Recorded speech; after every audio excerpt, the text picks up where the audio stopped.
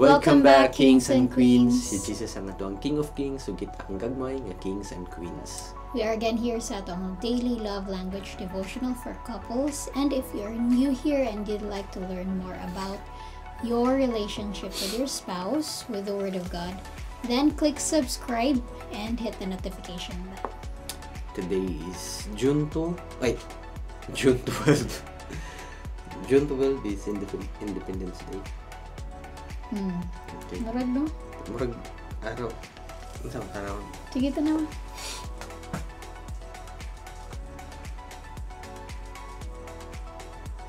Independence Day. Buhian na ito ang gugma. Adiday. Ang atong pagkasigutan, choosing love. Choosing love. Okay. So, sa John chapter 13 verse 34, ingon diha, "Now I am giving you a new commandment, love each other, just as I have loved you. You should love each other." Yes. So, just as I have loved you, you should love each other. Love language. So, kani siya nga devotional is talking about kanang siguro for spouses nga kanang murag nawala ang warm feelings. No, kay kanang during the time nga mawala nga to ang ayan. So during the time nga mawala nga to ang warm feelings for each other, mo nga time nga murag feeling na to na fall out of love ko, no? So kanang in siya dire kaning author sa book si Gary Chapman naka-write siya og book nga The 5 Love Languages. So ang kada person naa na siya kanang murag pinaka language sa love nga kanang murag mo speak niya, mas ma-feel niya nga love siya. So again, ang kaning nga 5 love languages are, number 1 is quality time. Number 2 is words of affirmation. Number gifts, 3 acts of service and physical touch. So kani siya nga 5 nga kanang language sa love. These are the languages sa love nga kanang usually mo speak yun sa mga tao. But within these 5 love languages, lahi-lahi ang tao. Lahi-lahi ang tao. So, ang uban, ang pinaka love language nga ma-feel good nila nga gilove sila og taman is when you say words of affirmation to them. Na I love you, or gwapa gid ka, or kanang the best gid ka, or something ingana. So ingana ang kanang kuan different ang kada tao. So kani siya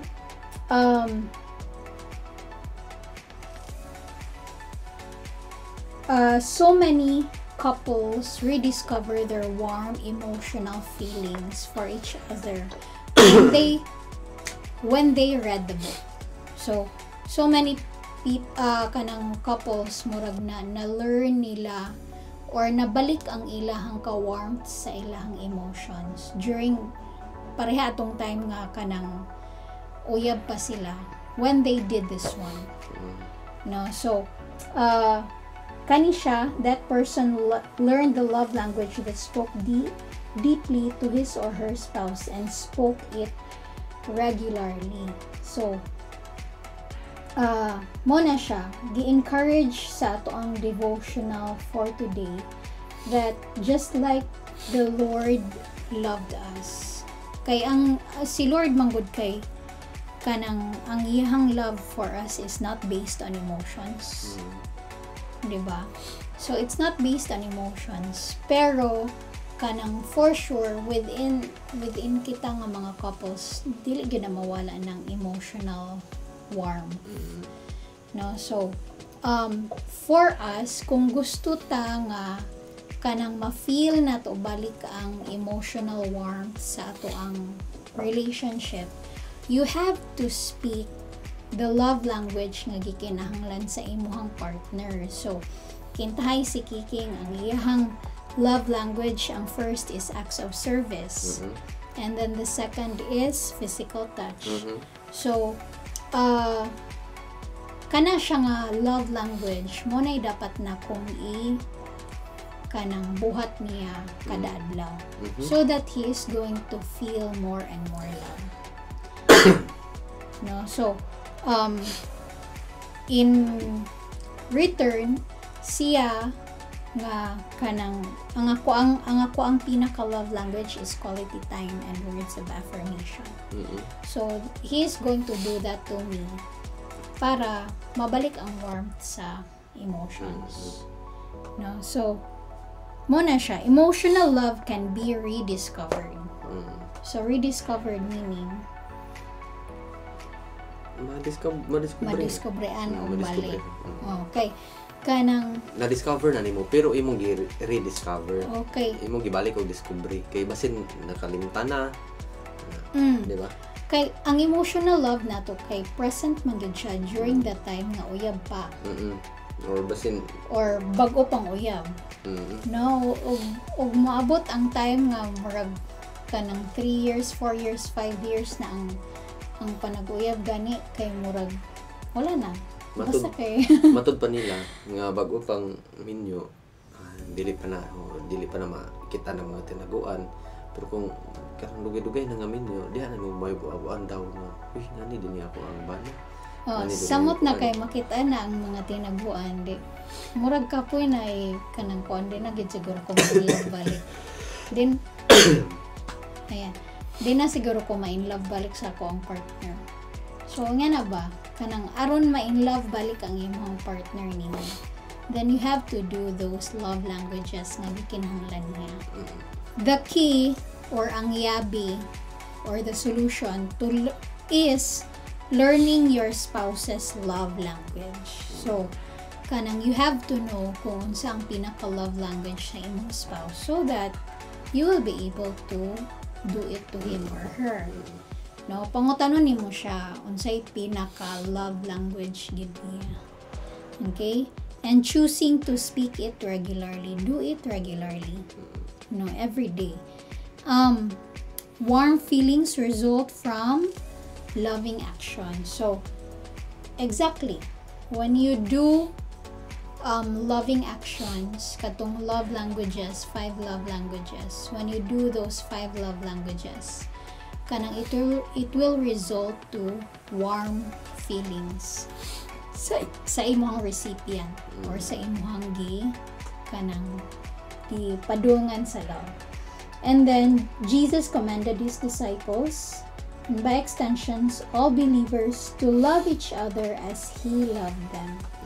No, so kanang gisugo man ta ni Jesus to love each other. So His love is not measured in warm feelings, although I have no doubt those are present. Rather, we know Jesus loves us because of what He did for us. Diba? Kita as Christians, kanang that is the reason why kanang na-change ta. It's not because kanang na-feel nato una nga kanang nagyud tay warm emotions for the Lord. But when we knew kung gibuhat ni Jesus for us, then mo to siya nga kanang nakita nato nga love gid ni Lord. Niya kanang iyon siya dire, love is a choice, and when we make that choice, we emulate our Savior. So there is one quote sa love nga ever since yeah. So there's one quote sa love nga ever since high school pagyud ko kanang mo gina ko kanang bitang autograph. Yeah, what is love? Mo gina kapunay na ko isuwat. Love is a decision of will. It's not a pack of emotions. So ang encouragement nato for us couples, this devotional, for today's devotional, is that kanang ug maabot ta sa point nga mawad-an ta og love or emotional warmth for our kanang spouse, then ayaw basihin nga ang imong emotions ang imong buhaton.